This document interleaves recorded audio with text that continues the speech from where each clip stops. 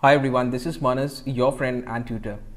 And in this video, we'll try to work out the center of gravity or centroid for a semicircular wire. Yes, you heard that right. This in fact is a one-dimensional object, and the formula for calculating its centroid is going to be slightly different. We will have the operator in terms of dl and not in terms of dA, as you have been watching in the previous videos. So let's kick off by initially fitting in a coordinate axis. Okay, by just making an observation, you can really work out that the centroid is going to lie somewhere along this y-axis. Okay, let's say that the centroid of this wire is over here. So in that sense, it's going to have coordinates x bar and y bar, and from observation you can say x bar is going to be equal to 0. Okay, now let me do something for calculating y bar. So this is y nodal.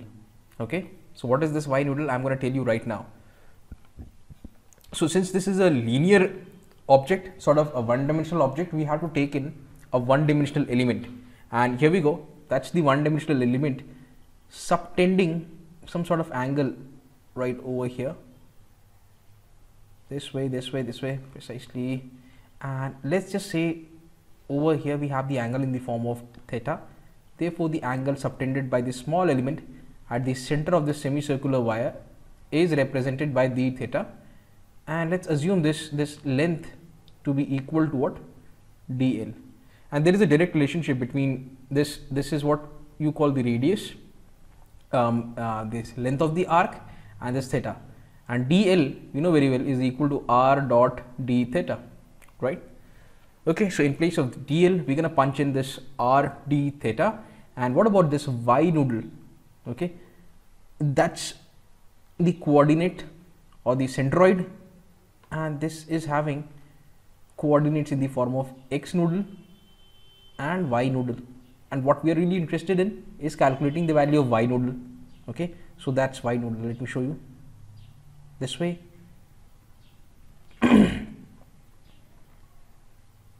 This way, and this is precisely y nodal. And if you guys watch carefully, this is r, right, and this is theta.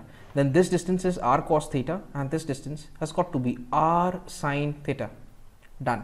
So we're going to punch in all these values over here, and then we're going to start with integration. Here we go.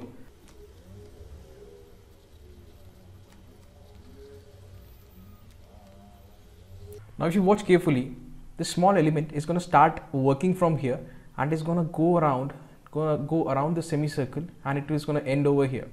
That means it essentially has to cover up an angle starting from 0 degrees until we reach here at pi. So the limits are to be taken from 0 to pi, 0 to pi, and you just have to solve this integration. This is in fact a definite integral, and this is going to be fairly easy. Let's kick off. Here we go. So r square can be taken as common, and the stuff remaining is this sine theta dot d theta whole divided by r can be taken outside the integral, and then we have this is 0 to pi, obviously 0 to pi, and inside you have this d theta, and that's it. Integral of sine theta is minus cosine theta, and here we go.